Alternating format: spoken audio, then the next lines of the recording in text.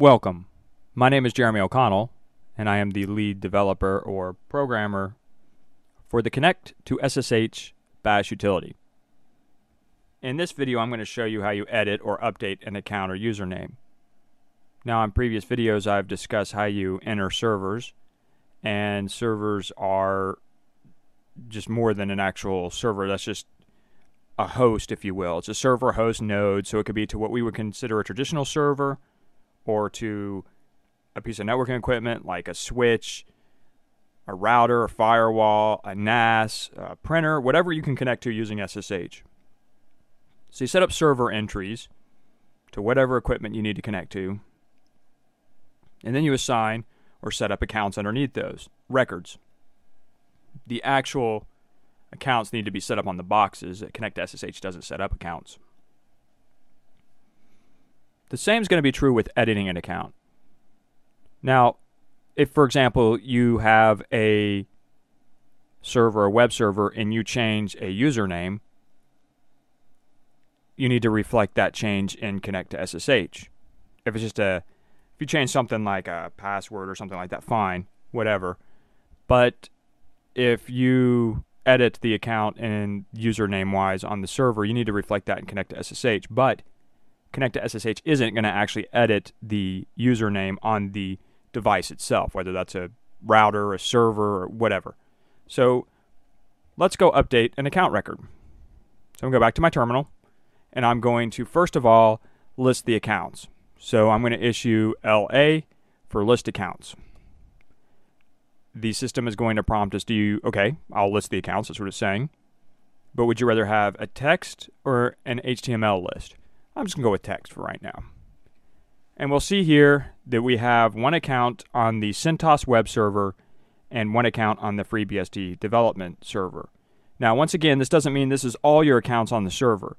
On the actual CentOS server, you could have 20 accounts because you might have nobody, you might have an rsync user, whatever. These are just accounts that have been entered into the Connect2SSH utility. That's it. That's all this refers to. So we have two accounts. We have one for the CentOS box or server or at least node. Could be a cloud server, doesn't actually have to be a box. Could be a VPS. And we have one for the FreeBSD development. And let's say we want to update the CentDev record. So we see here it's 1.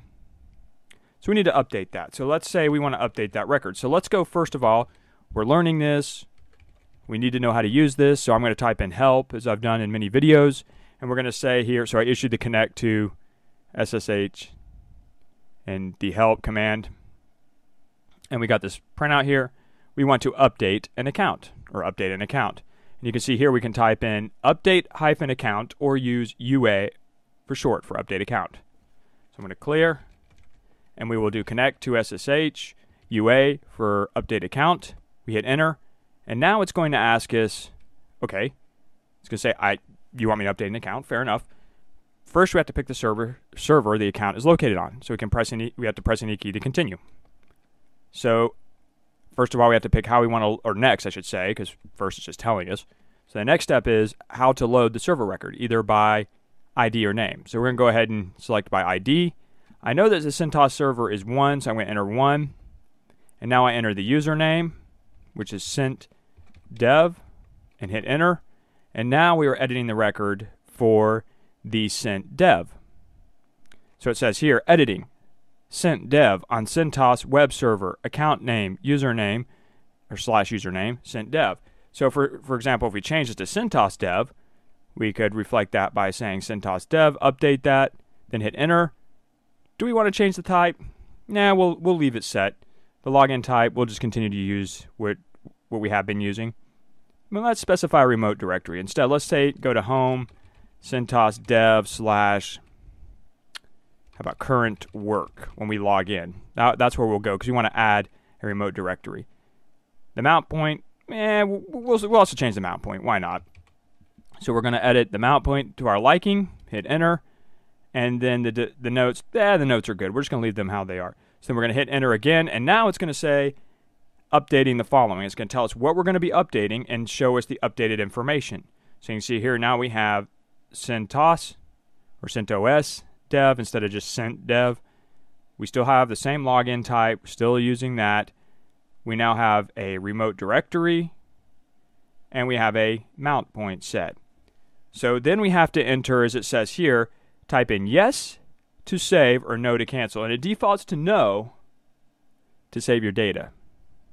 So it forces you to backspace type in yes if you want to update your data. If you typed in no, it will obviously not update it. But I'll go ahead and type in yes. So there we go. We've updated our record. It says success! CentOS dev updated on CentOS web server. So let me go ahead and clear. We'll run Connect2SSH. We'll do an LA again to list accounts. List accounts. Yes, we want to use text, and I'll use text.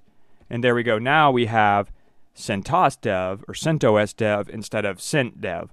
So we've updated our record. That's how easy and quick it is to update a record. And I'll see you in the next video.